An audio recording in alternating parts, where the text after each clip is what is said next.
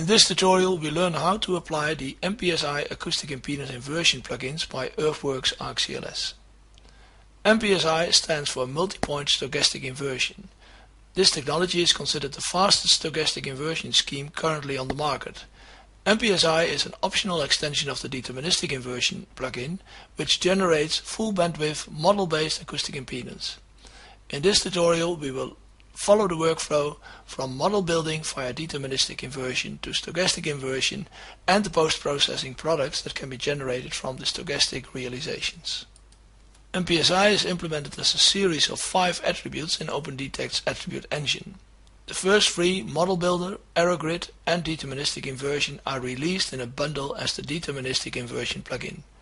The other 2, Stochastic Inversion and Utilities, are add-ons to Deterministic Inversion that are released together as Stochastic Inversion plugin. The low-frequency model in MPSI consists of 2 parts, a 3D model and an error grid. The model is constructed from available wells and mapped horizons. Since all MPSI tools are implemented as attributes in OpendTect, we can compute the model in the standard way. For example, pressing the redisplay attribute icon would calculate the model on the fly on the active element. The result looks like this.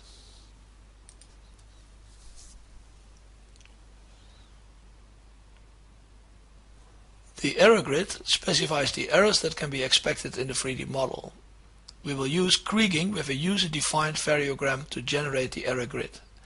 The standard deviation of the errors will thus increase from 0 at the well to 1 outside the influence range of the wells.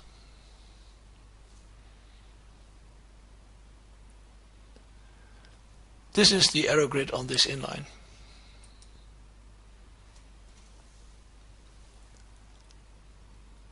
The next step in this workflow is the actual deterministic inversion. Inputs are the 3D model, the error grid, the seismic data and the wavelet.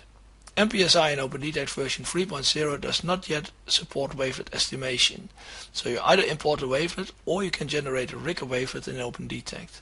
The result of a deterministic inversion is the best matching acoustic impedance volume given the seismic data and the constraints provided.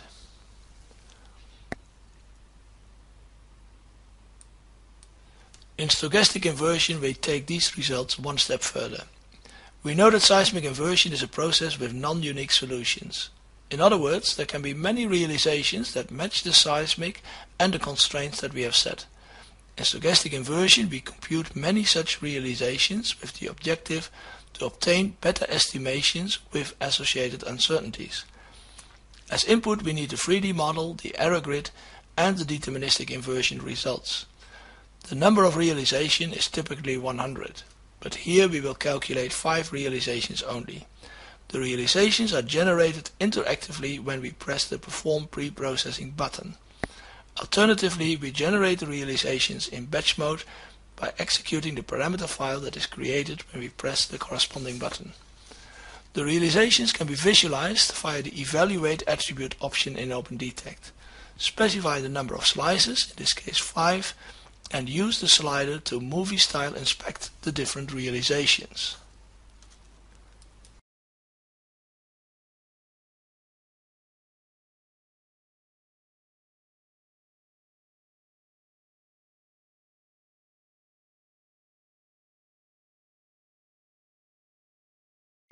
The Utilities option allows post-processing of the stochastic realizations.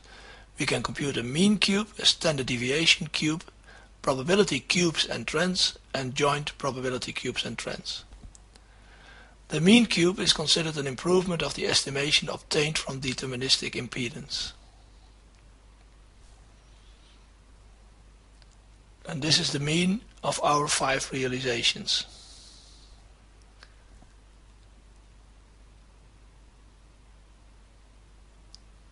The standard deviation of the realization shows the uncertainties in the inversion process. Lastly, we show the probability cube. This cube gives the probability of finding user-defined acoustic impedance ranges. If we know, for example, that sands fall in the range 10,000 to 12,500, then our output represents a sand probability volume.